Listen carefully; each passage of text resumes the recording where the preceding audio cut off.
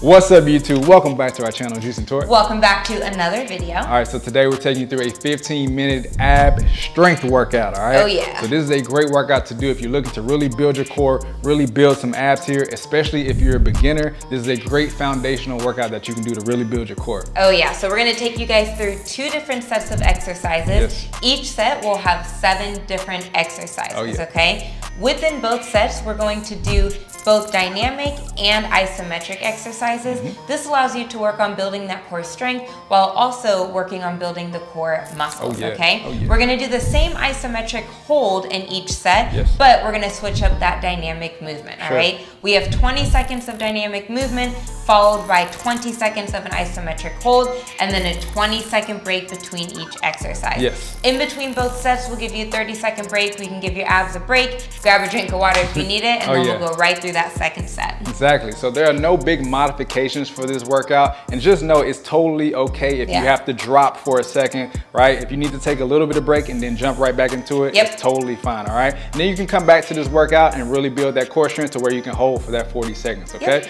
So we're gonna roll right into this workout, but following the workout, we'll take you through a nice cool down to really open up the abs, Exactly. all right? Hey, all right, let's get right into it.